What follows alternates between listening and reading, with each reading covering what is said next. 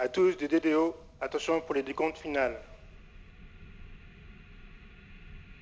10, 9, 8, 7, 6, 5, 4, 3, 2, 1, top.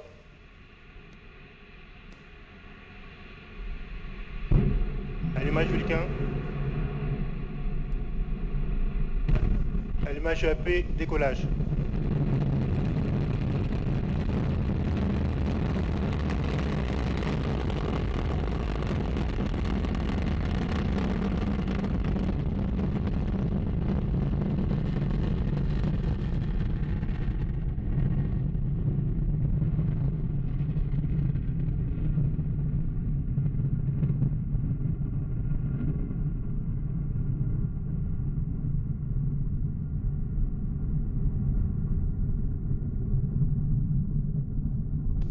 La propulsion est nominale.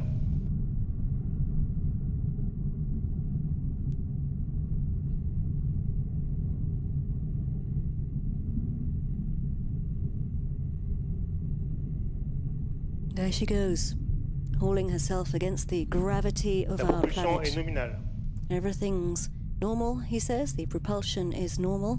We broke the sound barrier at 48 seconds after launch and went into Mach 1. And we're only now getting the sound here at the Jupiter Control Center as she flies over. I can feel the ground shaking.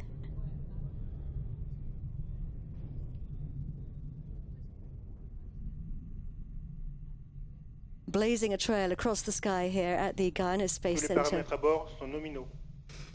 After the initial 13-second vertical climb, we rotated to the east and we're heading out over the Atlantic Ocean. We're burning 3 engines, but the boosters, those 2 big boosters, are doing all the work right now. They're providing 90% of our thrust. And if we get lucky, we might even see them falling away with the naked eye.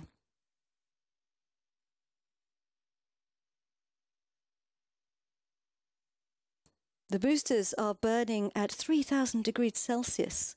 And the main stage that they're attached to is at virtually at absolute zero, so you can imagine the incredible complexities of the temperatures there, a feat of human engineering.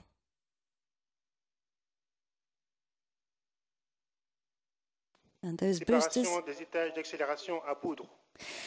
boosters are falling away. We've had confirmation there. We can see them, the 2 dots, just through the clouds, falling back to Earth. They've burnt their propellant. We don't need them anymore. And we've lost about 3/4 of our mass in just over 2 minutes. So now we're burning the main stage. You can see it there, the grey structure, the big tank. A huge tank of cryogenic propellant. It's going to burn for about 9 minutes. And you can see at the front there, the fairing. On the right-hand side, you can see the image there. The fairing is the nose of the vehicle, protecting our satellites from the rigors of the launch, from the sound and the acoustic waves at launch. It's obviously very, very loud. And of course, friction. If you look at the bottom left-hand side of the screen, you can see we're 114 kilometers above the Earth. That means we're on the outer edge of the atmosphere. There's no friction anymore. We're on the edge of space, and we don't need the fairing.